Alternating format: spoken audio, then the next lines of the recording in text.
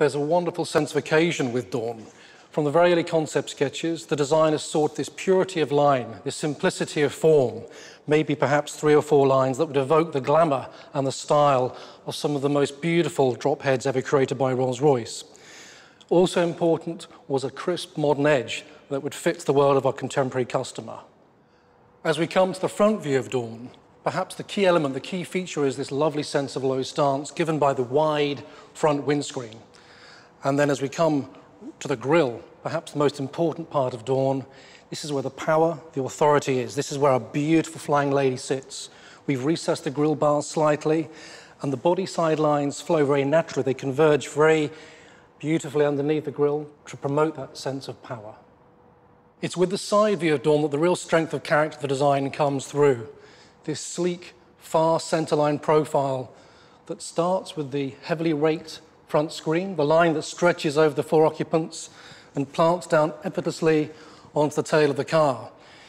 It was essential right at the start of the design process that this car would look superb with the hood up, stunning with the hood down. This proportion of metal of the door to the glass, the way the canvas rolls over, gives the car a very solid, unique character with the hood up. But let me tell you about the more seductive, the more sensual element of Dawn, the line that starts in the front wing, works underneath the glass, and rises just enough over the rear axle, this subtle beauty of line that redefines a sensual side to the Dawn character. With the roof down, this is the glamour shot. You feel like a star and you look like a star. The line that we've designed that starts at the base of the A-pillar rises just nicely around the rear occupants as though offering a sense of privacy, a sense of protection.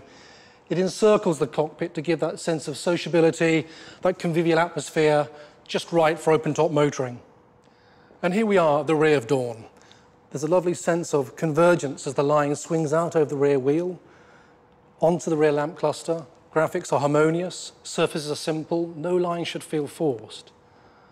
And on the rear deck cover, we've taken the Canadell paneling and delivered a superb piece of craftsmanship, mirror-matched open-pore wood that tumbles naturally into the interior as though exterior and interior are perfectly combined.